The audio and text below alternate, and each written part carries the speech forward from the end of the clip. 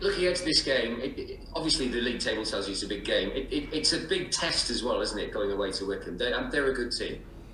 Yeah, they're a really good team. They've got a top manager. You know, Gareth Ainsworth, somebody I've got huge respect for on a human level, but also obviously his career and his record as a manager.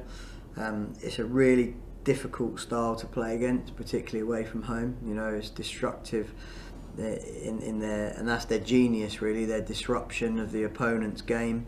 Obviously it's a tight pitch and they've got really good players, and they've got championship players in that squad, and obviously a couple that I know really well. Obviously Josh Scowen that was here before, Big Bayo, played against him many times, and bless him, he's still going, and it's amazing. But Vokesy, obviously I played with at Bristol City as well. So yeah, they've got a really strong squad for the division. Obviously that's showing in their results and performances. Just a point about Alex Pritchard and his nomination. I think everyone, all fans can probably see how much he's grown into the season.